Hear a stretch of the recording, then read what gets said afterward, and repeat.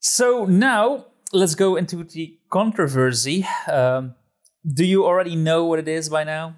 Oh yeah, I remember. Because I told you on Discord about this, and you were quite upset about it, and I was quite upset about it as well, which doesn't happen all that often.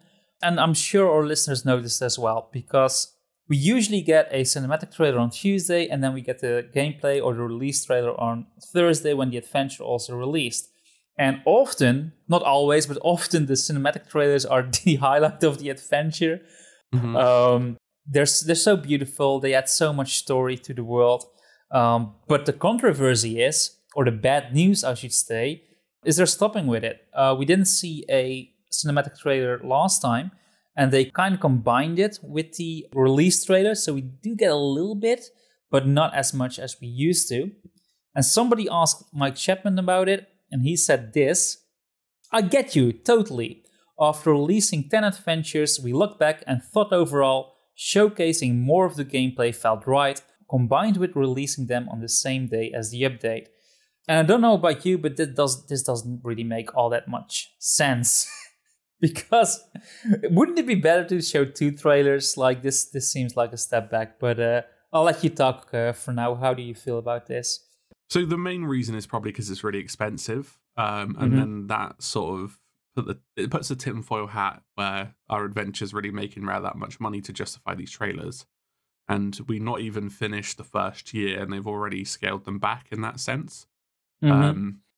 If it means the adventures get better because there's more money and resource to put into them, fine, I'll be happy with it.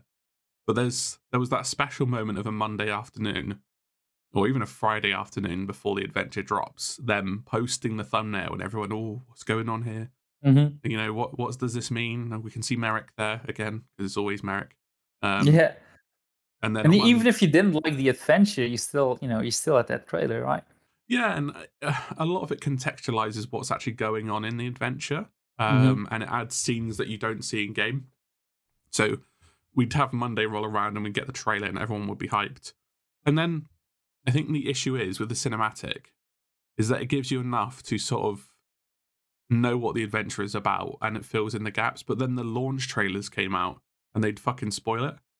Yeah. So I just stopped watching them. I think they were awful, the launch trailers. And this was the same one. They mixed the cinematic trailer in, and I'm going in expecting to see a cinematic, and the ending just gets spoiled for me again.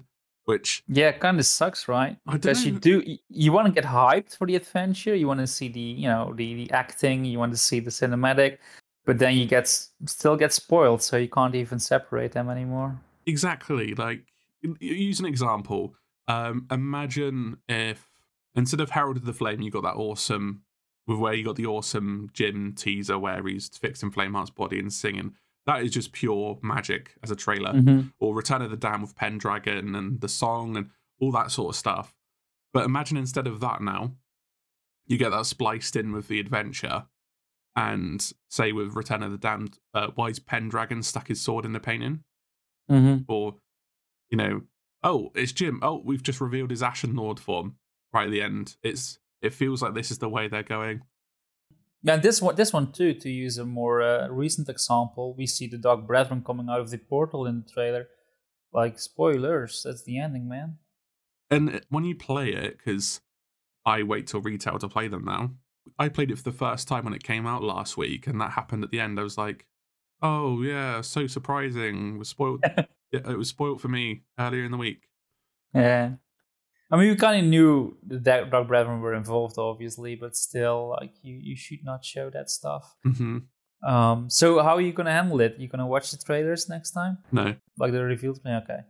All right. Because I don't think it's worth seeing those cool cinematic bits. Like the bit at the end with Briggsy and the start with Madame Olivia is quite cool. But I just don't trust that it's not going to be spoiled. Kind of like Forsaken Hunter. Is it Forsaken Hunter?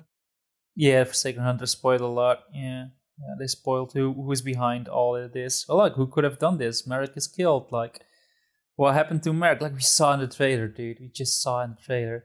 So even though we praise the cinematic trailers, like they also did spoil stuff sometimes.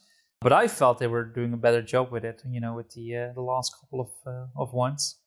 Well, even the Rogue's Legacy, you see how Tasha gets cursed. You get the context Yeah. of that, and you see Jim remaking Flameheart, and then that seems not actually in the game, but a memory, and it's a snapshot. But you see that process and the chalice or what have you. You see Merrick get kidnapped by the Dark Brethren, and they basically beaten up by them as well. And you see Ramsay's speech right at the start and the Shrouding of Golden Sands. All these examples just seem to, all this context is just going to disappear, or most of it is. Yeah, no, I totally agree with that, and that's a shame.